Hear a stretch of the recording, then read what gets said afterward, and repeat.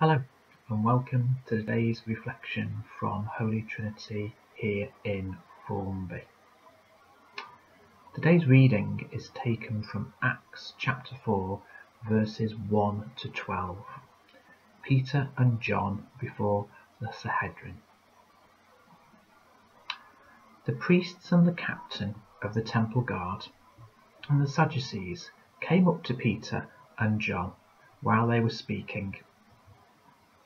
They were greatly disturbed because the apostles were teaching the people, proclaiming in Jesus the resurrection of the dead.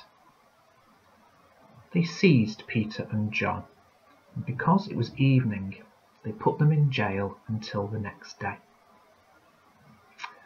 But many who heard the message believed, so the number of men who believed grew to about 5,000.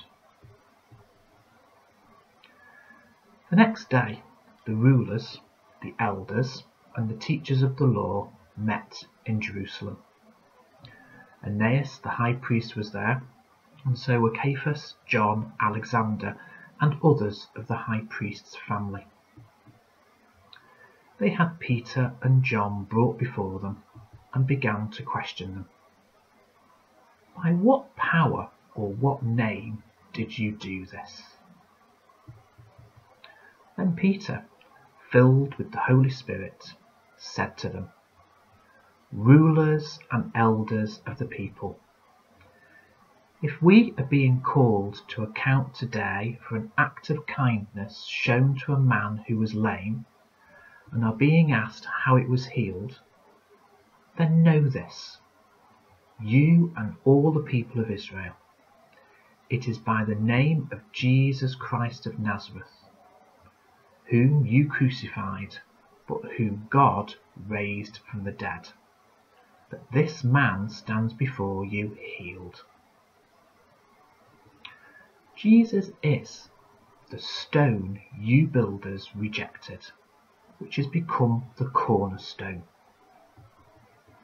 Salvation is found in no one else, for there is no other name under heaven given to mankind by which we must be saved. This is the word of the Lord.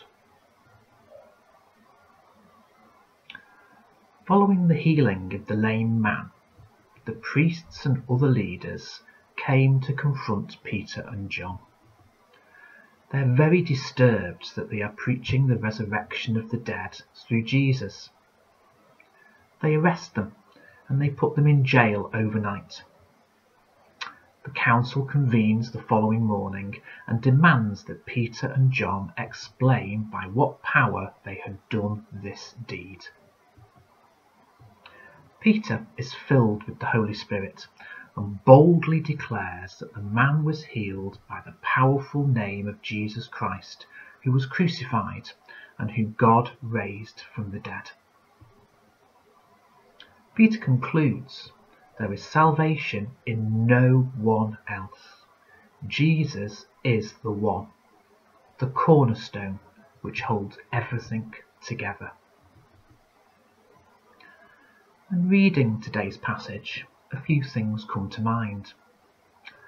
Firstly, we are again reminded of the gift from God of the Holy Spirit.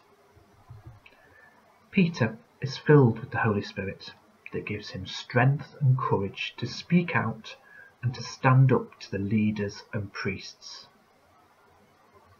But the Holy Spirit is not just a gift for the disciples though.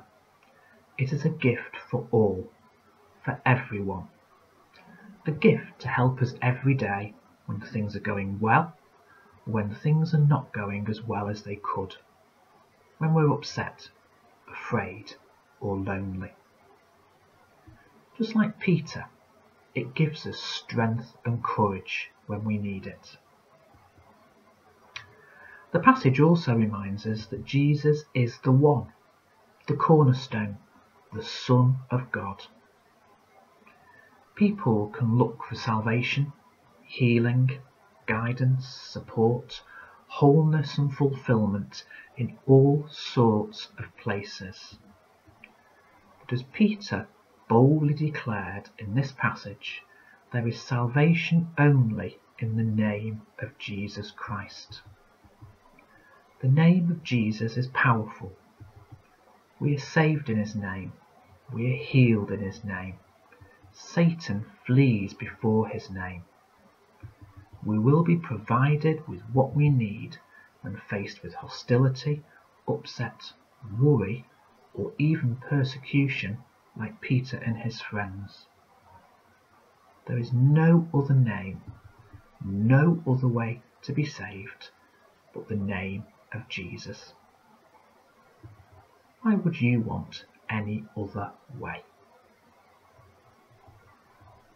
Let us pray.